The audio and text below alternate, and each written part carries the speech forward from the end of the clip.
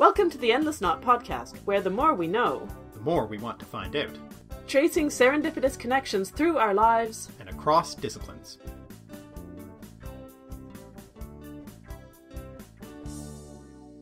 Hi, I'm Mark. I studied medieval literature and the history of the English language. Now I teach English and make videos. Hi, I'm Avon. I teach classics, mostly Latin and Latin poetry, and I also make videos. So welcome to our podcast. This is the very first episode, and we're just trying to figure out exactly what we want to do. The basic point of this podcast is to expand on a series of videos that we've been making together for a while. The video series really is yours, Mark, that it came out of work you'd been doing, so maybe you should introduce it. Yeah, so I've been making videos about language and history and culture and cognition and the ways that all of these things kind of interact, often in surprising or unexpected ways. I suppose the fundamental idea behind them is that things do sort of connect in a number of different ways that cross what are traditionally divided up as disciplinary boundaries. As areas of study in a university, or things that people say, oh, I'm interested in science, or even if they're not things that are taught, people kind of divide them up as being separate fields of interest and fields of study. And this is something that, I think a lot of people who specifically work on language, particularly in the area of lexicography, of making dictionaries, are quite aware of. If you're going to make a dictionary, you're going to have to at some point deal with scientific terms, which means you have to understand a little bit about the science behind them, or you have to understand economic terms. Well, in a dictionary, when people are making a dictionary, basically you have experts on a whole bunch of different fields, but they can't afford to have somebody who's an expert only on one particular field, because that just doesn't make sense. So everybody knows that you're going to have competencies across a pretty big range to be able to do the kind of job that you're going to do. Yeah. And you have to be prepared to go and look for that. And find experts when you need to consult with them. Yeah. Find experts when you need to consult with them, and, play around in someone else's backyard from time to time to figure out how things work. Mm-hmm. So you started making these videos, and they've been going on for about a year. We've been doing them, and I've been helping with them and working on them as well, doing script editing and helping with audio and promotion and a bunch of other stuff, appearing in a few. And then we decided that we might want to take that information that you're doing and take it further beyond the videos, build on what you've been working up for the videos, but also explore some other less formal or less sort of finished product stuff.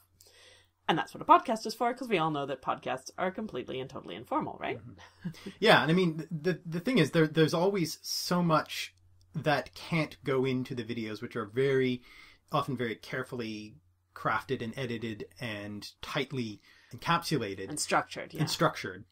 And so there's a lot of stuff that doesn't really fit in there, and a lot of the really kind of interesting aspects about that tend to come out when I'm just sort of telling someone about them. Mm-hmm.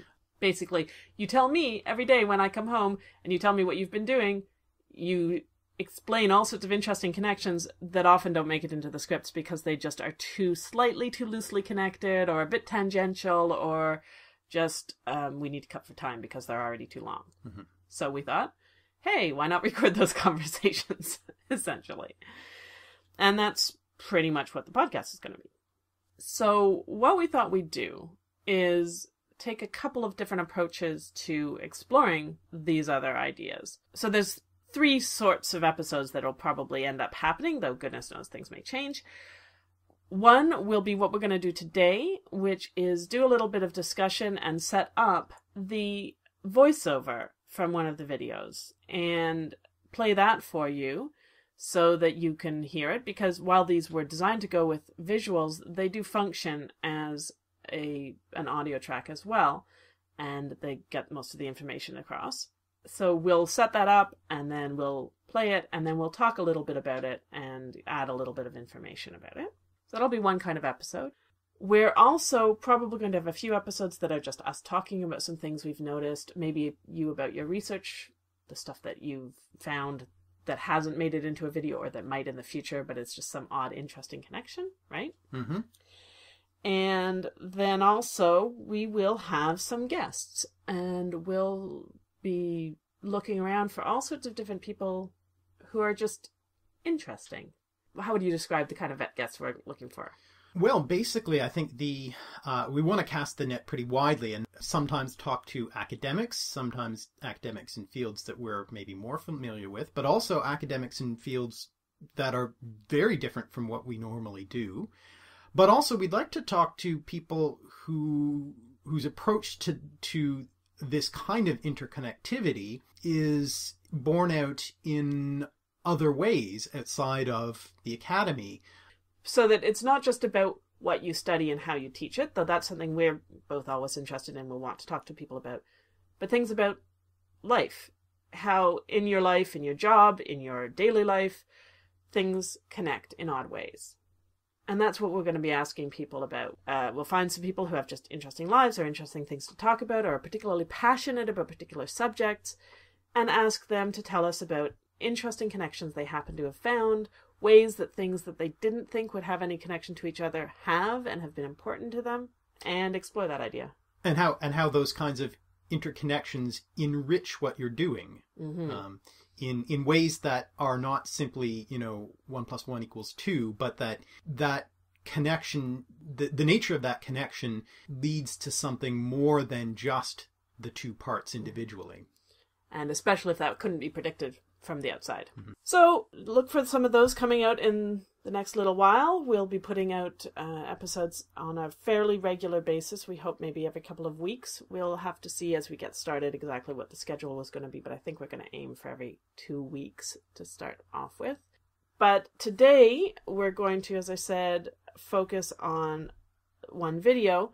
This is the one that we started the video series with because, and it's labeled Introduction. Yeah. So some of your videos came out of lectures that you did with classes, and some of them have come out of, we'll talk later about a whole series that are based on word etymologies. But where did this video come from? Yeah, this one wasn't actually the first one that I wrote or put together. This was kind of, in a sense, backformed after I'd already done a few other videos because I realized I needed an introduction. This was done in a much more conscious way. I think in a lot of ways one of the first that I did specifically for producing as a video. Mm-hmm. I think the first 2 that I did come out of the classroom, things that I was doing in the classroom, and then I sort of modified them and did them as blogs and then re-edited them into the videos. But this one was written specifically to function as a introduction to the video series. Specifically, it was backformed, I guess, from the second episode, which demonstrated this idea of interconnection. So a lot of what this one is going to focus on is the idea of interconnectivity and the importance of interdisciplinarity, the importance of crossing those divides of different subjects and finding the ways that they intersect and how that's important to really understand things fully. Right. So we're going to pause now and play that audio, and you can listen to it. And then we'll come back and talk a little bit more about any points that we wanted to really raise or expand on or just stress. And then we'll be done with this episode and we'll tell you what's going to be coming up next. Enjoy. The world is a complicated place. We've all heard the pop culture references to 6 Degrees of Separation and the Kevin Bacon game, or the butterfly effect, in which chaos theory tells us a butterfly beating its wings can cause a hurricane on the other side of the planet. One way of thinking about these types of things is interconnectivity. Interconnectivity is a property of complex systems, which is a concern not just of scientists and mathematicians, but of social sciences such as economics, sociology, and anthropology, and I think that such an approach is useful for the study of history and culture too. A complex system is any system composed of many interconnected parts in which understanding each individual part doesn't mean you understand the whole system. In colloquial terms, it's more than the sum of its parts. This is a phenomenon called emergence. An obvious example is weather and climate. Perhaps the most notable example of emergence is the mind, which is seen as arising from the complex system of interconnected neurons in the brain. This approach to understanding cognition is known as connectionism. According to this model, human cognition, thought, is the result of the interaction of 100 billion neurons, each of which has several thousand synapses, for a total of several hundred trillion synaptic connections. The overall map of these connections is often referred to as the connectome, perhaps most famously by neuroscientist Sebastian Sung, who advanced the proposition, "I am my connectome," in his notable TED Talk. The idea is that, similar to the way your genome makes you physically who you are, your connectome makes you mentally who you are.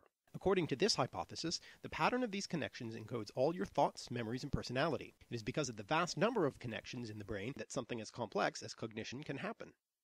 In addition to general cognition, our brains specifically have the cognitive faculty of language. Unsurprisingly, perhaps, interconnectivity is important in language as well, and some of the cognitive approaches to language are based on this. For instance, in frame semantics, the meanings of words or concepts is structured not like a dictionary, but like an encyclopedia. That is to say, you can't understand a word without also knowing a large variety of related concepts. Thus, to understand the word sell, you have to know a number of related concepts in the domain of financial transactions, such as buyer, money, and so forth. Thus, a word brings up a semantic frame of related knowledge, and it's by this frame that we understand the word. Sometimes a word can belong in more than one frame, and thus have different meanings depending on context. Bank in the context of a river has a very different meaning than bank in the context of money, and you have to have a broad conceptual and cultural understanding to be able to correctly interpret such expressions as a strong man, a strong woman, a strong smell, a strong argument, and so on. Thus, it's the interaction of words that creates meaning. We can picture this as a kind of web of words that collectively produce a meaning not entirely clear from the meaning of the individual words themselves. The world, too, is highly interconnected, as the 6 degrees of separation idea makes clear. You might also be aware of the History of Science TV series Connections by James Burke. Burke showed the often surprising lines of influence that drove scientific innovations. This was a direct challenge to the more linear view of history, and in particular the history of science and technology. Instead of progressing in small incremental steps, Burke sees innovation often taking surprising leaps from one seemingly unconnected area to another. So it's interesting to note then that the complex connections inside our heads mirror the complex connections in the world around us. In a sense then, I'd like to explore interconnectivity on 2 levels, the micro level of cognition and language, and the macro level of culture and history, and further look at how these systems interact, since language, culture, and thought are constantly influencing each other. And it is no surprise, given the interconnected nature of our brains, that we are superb pattern recognition machines, and seem to be driven to seek out patterns in the complex world around us. And given that these historical and cultural connections can often take quite unexpected turns, we have to cast our net quite widely when we're seeking to understand the world. One consequence of this is the need for interdisciplinarity. For those not familiar with the world of academia, universities are generally rigidly divided into a variety of disciplines. At the larger level, there are main groupings such as sciences and humanities, which are further divided into departments such as physics, chemistry, biology, literature, history, and philosophy. There are certainly good organizational reasons for this kind of division, as it allows in-depth interaction within disciplines with others working on similar areas, and puts researchers and students with others of a like mind who might best be able to appreciate their shared material. I suppose ultimately this kind of division goes back to the medieval arrangement of education into what is known as the trivium and quadrivium. The first level, the trivium, with 3 subjects, is what we might now think of as the arts, grammar, rhetoric, and dialectic, that is, logic. The second level, the quadrivium, with 4 subjects, consisted of what we might call the sciences, arithmetic, geometry, astronomy, and music, that is, the theoretical study of harmonics. The word trivium means literally 3 ways, referring obviously to the 3 parts, from Latin tri, 3, and via, way or road, and on a more literal level, the same word was used to refer to a crossroad of 3 streets. From this also comes the modern English word trivial. Now, I'm not suggesting that intense specialization is trivial, but the research produced from increasingly specialized disciplines runs the risk of being appreciated by only a small few who are in the know. Now, this kind of detailed work is very important for advancing and solidifying what we know about the world. Quantum physicists may discover the fundamental operations of reality, or paleographers may determine where a particular medieval manuscript comes from. But sometimes great advances come from the unexpected intersection of different knowledge sets, and because few people can be experts in more than one field, these kinds of perspectives can be missed. Hence the need for interdisciplinarity, which seeks to make connections across the traditional boundaries. That's the background behind this approach to understanding the world around us and why interconnectivity matters. On a more individual level, interconnectivity is one way our minds organize information, in other words, associative memory, like the memory palace technique, which has received much attention recently, most notably in the recent TV adaptation of the Sherlock Holmes stories. There are other techniques we use too, though, other ways of knowing, such as narrative and metaphor. We tend to think of narrative and metaphor as simply literary techniques, but in fact they are much more fundamental than that. It turns out that narrative and metaphor are basic tools the mind uses to organize and understand information. But more on that another time. What we're going to do here is start with an approach in part founded on those elements of cognitive science and cognitive linguistics I mentioned before, and use language, literature, and history to explore this web of connections. Many of the videos you'll see on this channel will start with a word as a jumping off point, with its etymology, that is, the word's history and origin, giving us a way to explore history and culture more widely, and then after that, anything's fair game. For the first little while, you'll also see videos which further explore these ways of knowing I mentioned, interconnectivity, narrative, and metaphor. And to highlight the connective nature of these ideas, I'll use what are called concept maps to visualize them, showing the interconnections between different elements. After all, here we are on the internet and the World Wide Web, a vast interconnected world in which we can all dig deep down into our own specialties, but also share with others in a way unprecedented in previous human history. What better place to explore these connections, both old and new? So, that was where it all started. That's the basis for a lot trigger. of... Right. That's the word. The trigger for so much of the rest of what we've done in the videos, and if you haven't seen those yet, you'll be hearing about them for the next while.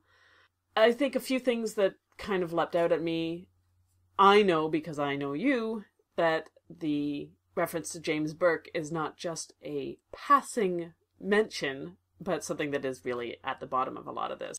Because he's someone who's always been your hero, right? Yeah, I've been an admirer of his work for quite a long time. I remember watching his TV series Connections and The Day the Universe Changed way back, I think when I was a teenager probably, and being deeply influenced by them and sort of seeing, yeah, that's kind of how I see the world. Right, and so it was neat to have that sort of almost kind of validation or whatever. And I've sort of carried that with me for a long time, and it's come out in a number of different ways. Yeah, and for both of us, that is not just something we're both interested in daily life, but it's really carried over into our fields of study. Mm-hmm. Because we both work in inherently interdisciplinary fields. So I do classics, and classics is really a time period, not a discipline. We have certain things that are important to our disciplines, but if you do classics, you, as a matter of course, are trained in history and literature and certain elements of technical things like languages and grammar and manuscript history and archaeological information, even if those aren't the things you specialize in. So art for history me, too, presumably. art history, yeah, absolute mythology, Mm-hmm. and even a certain amount of history of science, because that, and history of philosophy, those are important. So even though my main field is Latin poetry, and I'm certainly no expert in coins or archaeological digs, I have to know a certain amount about that, not only for my research, where it is important, but also for teaching. I teach all sorts of stuff. I frankly knew very little about before I started teaching it. So that's just the way that classicists think. We're sort of interested in anything that happens in a certain period around the Mediterranean. And the same is kind of true for you. Yeah, I think medieval studies in a lot of ways is the sort of sweet spot for that interdisciplinary approach, because there's a lot of stuff that remains. Right? We've got the music from that period. Yeah, so where classics has some gaps. Lost a bunch of stuff, so we can only focus on certain elements of it, you've got a lot more sources. But it's not it's not too recent to the point where there's just too much, either in terms of scope of coverage or geographically, because in the Middle Ages we're still talking about, well, either Europe or it has been also extended to Asia and other medieval... Yeah, so when we talk about medieval studies, it's very Eurocentric medieval studies. Because though some people do kind of take it in a broader sense. And but again, it's a period in geography rather than a discipline. Yeah. When we talk about medieval studies as a field. Yeah. So that approach is really important, and James Burke was really important to you, and that's really shows when you watch the videos, and especially in your interest in overlapping science and humanities, in particular, in seeing how it goes back and forth between culture and science. Not that every video or everything you've done is on that topic specifically, but it's clearly really important. The other thing is really just about language. We should probably say a word or two about the fact that, well, you do talk about language in the introduction there, but what doesn't maybe come out is exactly how language heavy your interests are. Yeah, I mean, that's going to become evident in later episodes, which focus often very specifically on etymology, the history of words, where they come from and how they change over time. I mean, you're right. Yeah, I do kind of touch on the way language works. Frame semantics and stuff like that, and cognitive linguistics, yeah.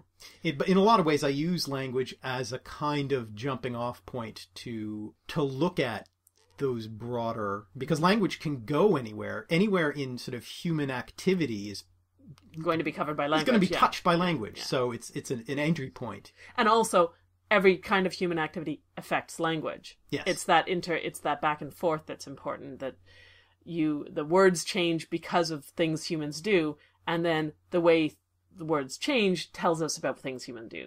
It goes both ways. Yeah, absolutely. That's very important. And as a final note, I suppose we can say that, we have very particular linguistic backgrounds in that, because I do classics, my interest and knowledge mainly lies in Latin and Greek. Yours? Primarily, the Germanic group of languages, Old English, Old Norse, and Latin. Mm-hmm. And then we both know French. And so while your studies will take you to, when you actually look up etymologies, you go all sorts of different directions. We do have a tendency in just our general trivia knowledge to focus on those areas that we know best. So I hope that you as listeners found that interesting, and we'd love to hear from you if you did, or I suppose even if you didn't, and if there's any suggestions you have. For more information, check out the website, www.alliterative.net, where you can find links to the videos, blog posts, sources, and credits. We've also got all the ways you can follow us: Twitter, Facebook, Tumblr, G+, a mailing list, and Instagram. You can go directly to the videos at youtube.com/alliterative, and our email is on the website, but the easiest way to get in touch with us is Twitter. I'm at Avensarah, Avensarah, and I'm at Alliterative. To keep up with the podcast, subscribe on iTunes or to the feed on the website. We'll be back soon with more musings about the connections around us. Thanks for listening. Bye.